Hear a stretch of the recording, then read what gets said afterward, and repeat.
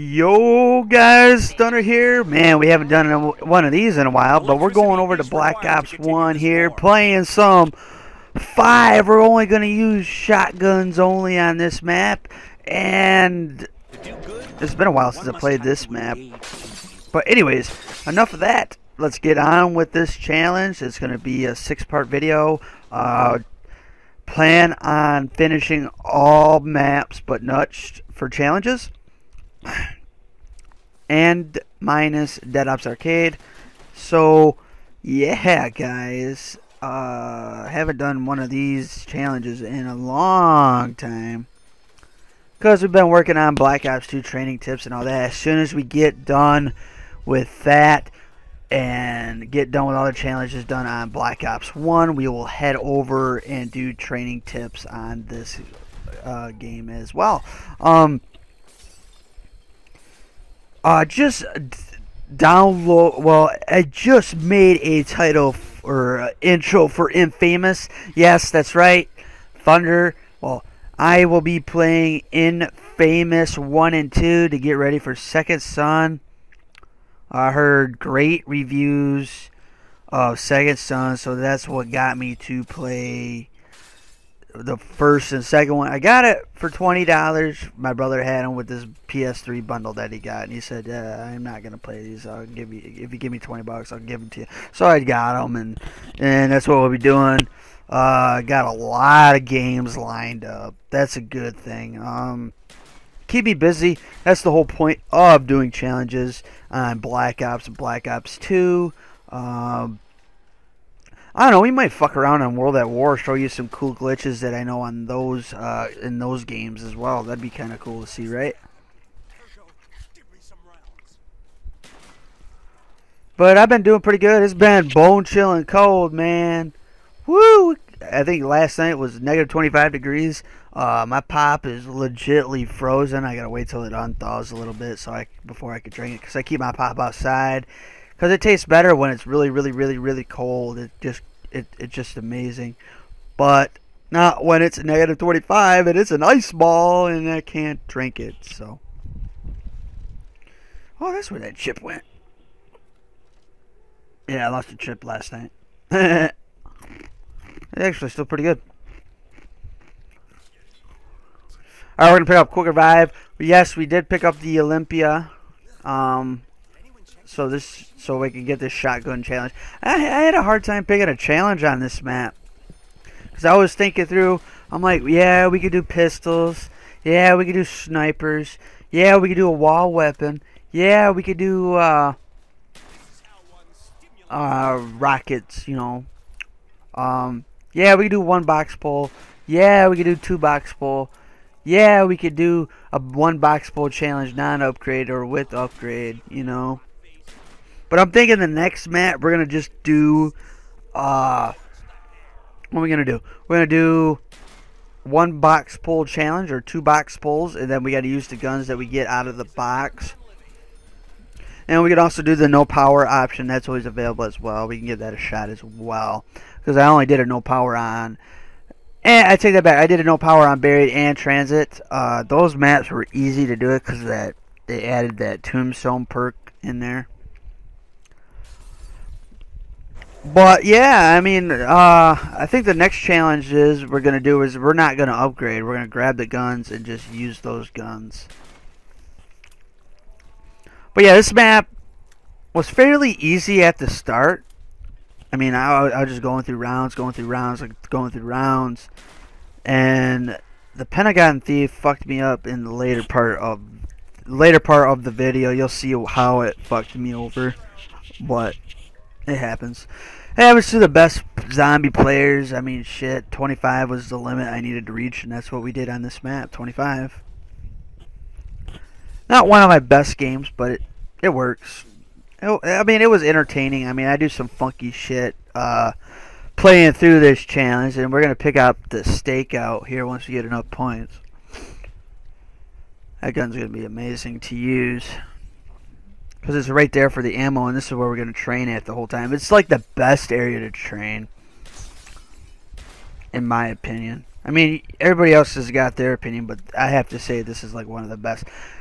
There is a co-op strategy to this map. I guess I could let it out now. When we open the pack punch, 2 people could just chill there, and the other guy could just train out here. And there's just a couple windows, and 2 people can hold those windows down. The other guy could train and shit, and all that good stuff. So that's just nice strategy we got for that map as well. See, because what I was thinking when I go through the zombie training tips and all that, I could tell you certain things I've done co-op during these challenges or during, my experience playing co-op. Tell you what spots work really well in co-op, what spots, and then I'll show you what spots work in solo as well. So that's the whole point of doing those, telling you what good places to train, what good not places to train. We cannot pick up that drop. That's another rule of thumb that I come up with. We cannot pick up the death machine. Pick up the death machine, it's no longer that challenge. So, I mean, it'd be different if you're just knifing only, but I'm not gonna attempt that. That'd be too hard to knife every single fucking zombie. I know you get the bony knife working until about 10, and that's about it. The taser knuckles are about 14 is when they're 2 hits. But it's like 3 to 4 hits by the time you hit 24, 23, 24, 25. It's like 3 to 4 hits, and there's just no way to do that. I mean, you probably could get away with it in Mob of the Dead when you just use the Hell's Retriever and the Hell's Redeemer, and that's it. That's all you use.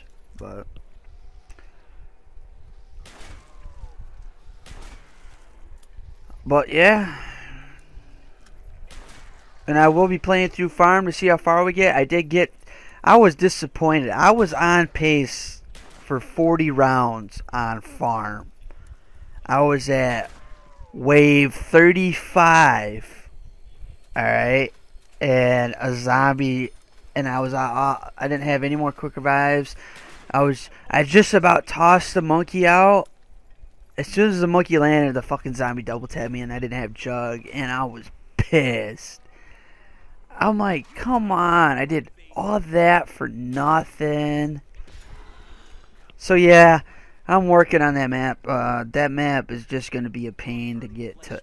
I'm shooting for 40 on that map, and I'm hoping we can get there, because I haven't hit 40. The closest map that's been at 40 was Shinonuma World at War, and Moon Black Ops 1, 37 both solo.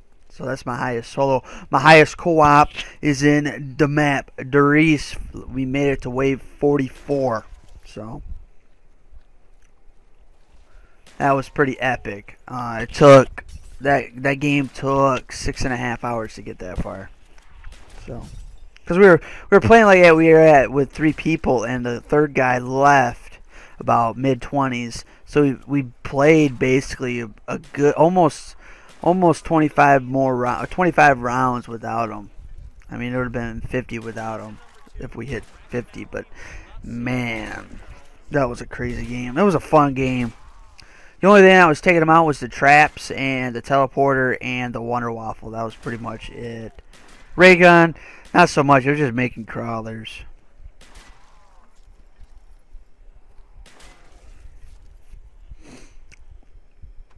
And anything now we're doing this how far we get. Anything goes. Ray gun, Mark II ray gun, all the guns are available in the box. Monkey bombs, any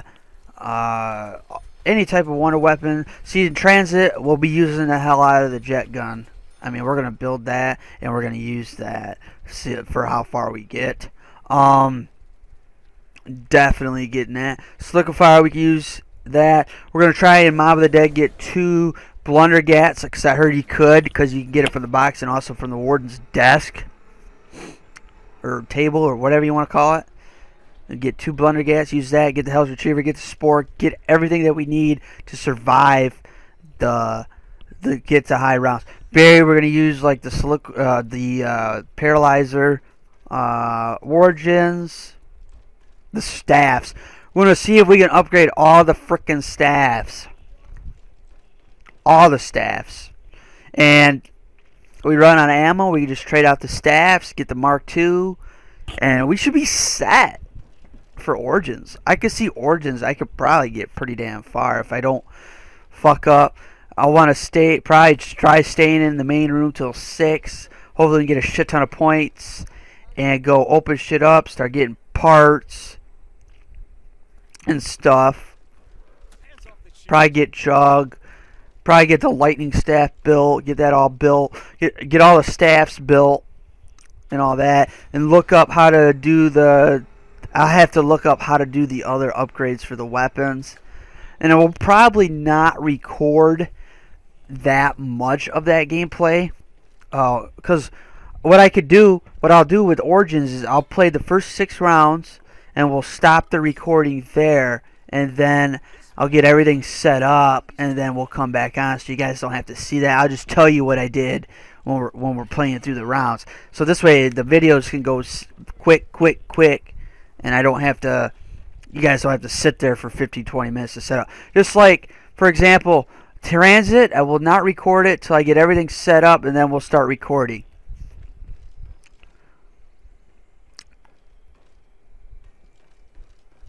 And just say, hey, look, I set up round 1 so you guys don't have to see it.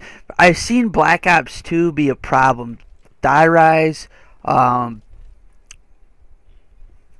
Origins, Buried, and Transit being a bitch to set up. Mob of the Dead is not that hard to set up, because you're gonna build the shield, turn everything on, and do steps for the dogs and the spork stuff. So yeah, I mean, the only thing you're going to see is probably a pause here and there to get weapons from the box and all that. So that'd be the only delay you'd get. So what I'm going to do is basically limit it. Oh my god, I can't say that word. Limit the searching or setting up of the map. Black Ops 1 doesn't really have that much to set up. Is basically the old school way. You're just going in there, killing zombies, and you don't have to worry about setting anything up except getting weapons from the box if you need it. That little thing there that I got stuck on is going to be the big factor of my demise in the later parts of the video. You'll see that we get stuck there quite a few times throughout this whole game, so you will see that. And I basically don't have enough points, so I'm kind of just training around getting that open. That's the key to get everything open. I was like, oh god. Oh boy.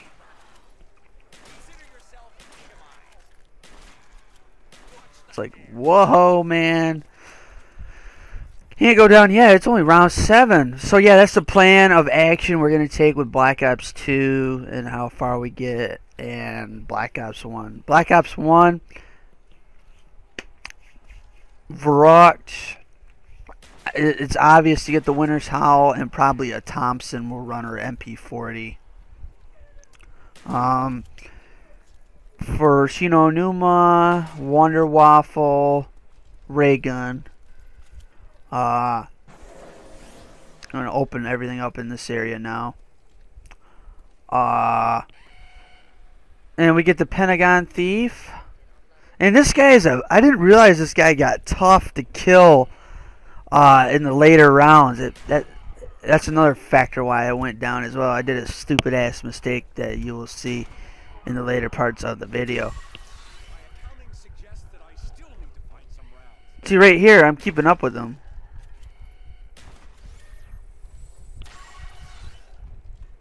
Hate how you go through the damn teleporter and the fucking gun goes away, which pisses me off. Probably gonna lose my Olympia here.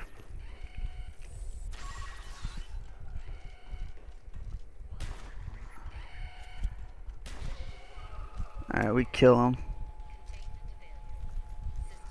We killed him easily there. He got took down easily. But yeah, he's a pain in the ass, man, in the later rounds. Well, back what I was saying, What was I saying? I said degrees would be Wonder Waffle, probably ray gun. You know what? I'll probably go Wonder Waffle Thompson or something. I don't know.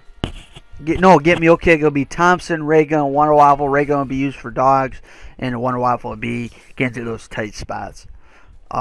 Ascension and Ascension will be probably Thunder Gun, Ray Gun. And we're not going to worry about a lot of perks. We're going to keep Jugs shut, so this way the monkeys don't take it. And we're just going to block Quick Revive, because that perk we need to block.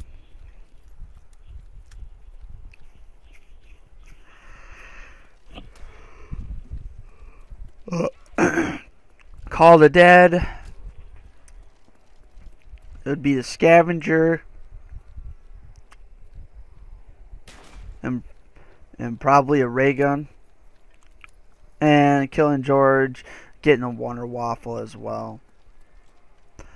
Shangri-La, I don't know about that map. I have to play through that map before we do any challenges, because man, that's a tight map.